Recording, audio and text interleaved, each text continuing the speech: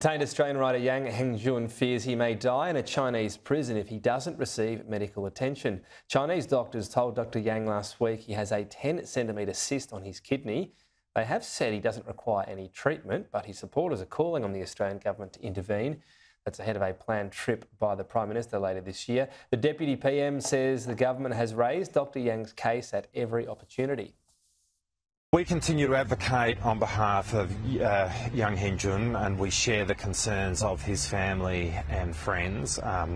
This is a case where we are advocating on behalf of him to the Chinese government at every opportunity, and we will continue to do that. Dr Yang has been detained in China since his arrest in August 2019 on suspicion of espionage. The Shadow Immigration Minister Dan Tehan is calling on the government and embassy to urgently contact Chinese officials about his condition.